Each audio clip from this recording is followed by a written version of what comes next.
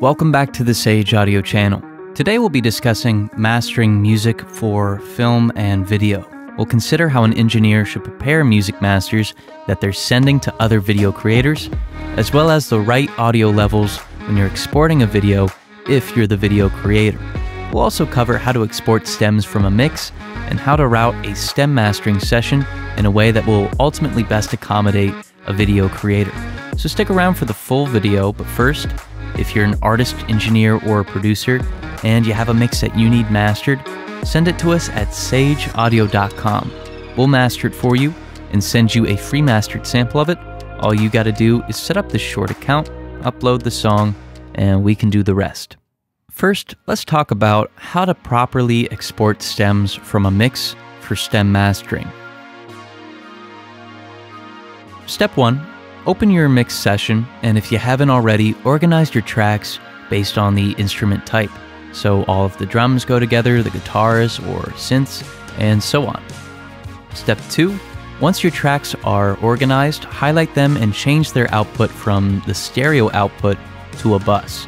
If you're already using buses for some of your effects, then just choose the next available bus. Step 3.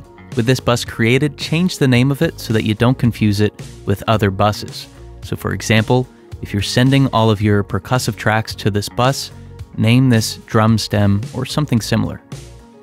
Step 4. If you have effects buses, like a reverb auxiliary track or maybe a parallel compression track, you'll need to change their outputs to your drum stem or whatever stem bus you're creating.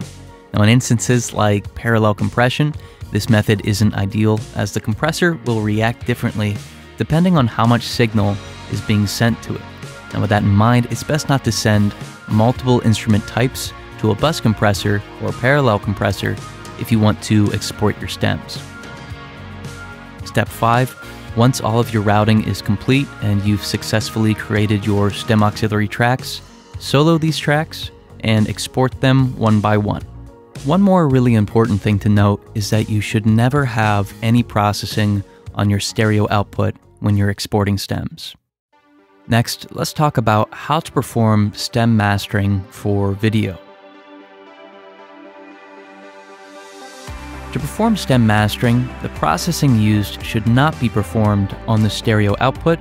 Instead, it's going to be used on each stem.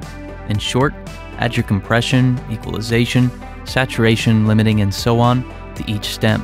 Process each stem with the goal of having the full master sound as great as it can.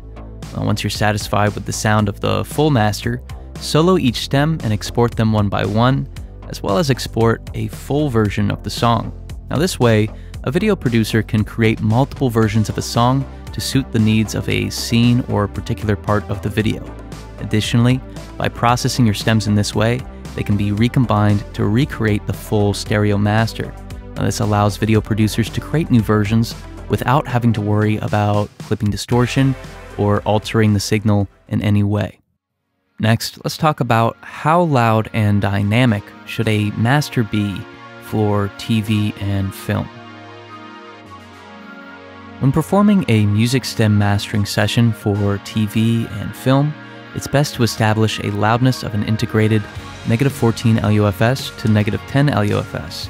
Now, although the level of the final video will most likely not be this loud, the music itself can be made this loud.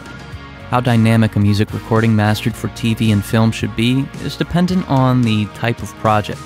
For example, music mastered for horror movies is often much more dynamic than music mastered for, say, a television broadcast romantic comedy. It truly depends on how the music is going to be used. If the music you're mastering will serve as background music on top of which dialogue is being played, then less dynamic is probably better. The reason being, background music should be consistent and not attract too much attention to itself. If this background music is constantly going up or down in amplitude, it might be distracting and in turn detract from the dialogue or more important foreground audio. But in a horror movie, like the example we provided before, the music will play a key role in building suspense and is going to tie heavily into the visual content. Now in that regard, having a dynamically squashed track would be counter to the goal of the music. If there are no dynamics present, then the music's ability to build suspense for the viewer would have been taken away. With that said, how dynamic you make your music master will heavily depend on how it's going to be used. If possible, find out how your project will be used, and if you can't, then find a happy medium for your master's dynamics. Lastly, let's talk about how loud should a final video be.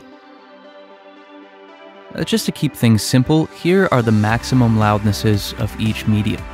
Netflix is an integrated -27 LUFS with a max peak at -2 dB true peak. If it's being shown in theaters, you need an integrated -27 LUFS with again a max peak at -2 dB true peak. If it's on television, an integrated -24 LUFS is needed with a max peak at -2 dB true peak. And if you're just uploading it to YouTube, you need an integrated -15 to -13 LUFS with a max peak at -2 dB true peak. Now, it should be noted that there is a difference between some of these metrics, primarily between YouTube and the other three mediums. Whereas YouTube introduces normalization that will in turn turn down any audio louder than the max integrated LUFS and peak, Netflix, theaters, and television don't do this. In other words, you cannot make your audio louder than the numbers shown for Netflix, theater, and television without being asked to make a revision by the body governing these forms of broadcast. When it comes to YouTube, loudness normalization works in a unique way. Whereas other normalization algorithms on other streaming services both turn up and down audio that doesn't meet the mark, YouTube's algorithm only turns audio down. Now, in other words, if your video is too quiet, YouTube will maintain its loudness as is, but if it goes over, it's going to be turned down. So, these are our thoughts on mastering music for film and video, but what do you think? Leave your thoughts in the comment section below. Also, if you're an artist or an engineer, send us one of your mixes at sageaudio.com. We'll master it for you and send you a free mastered sample. Now, all you need to do is set up this short account, upload the song, and we can take care of the rest. But thank you so much for watching. We really hope you enjoyed it. If you did, please like and share this video with your friends. This way we know if you'd like to see more videos like this one. Also, you can subscribe to the channel. We release new videos every week, and subscribing is the best way to stay up to date. There's a comment section where you can leave your thoughts on this video or make a suggestion for a future video. And again, if you're an artist or an engineer and you have a mix that you need mastered, send it to us at sageaudio.com. We'll master it for you and send you a free mastered sample. Thank you so much for watching. We'll see you in the next video.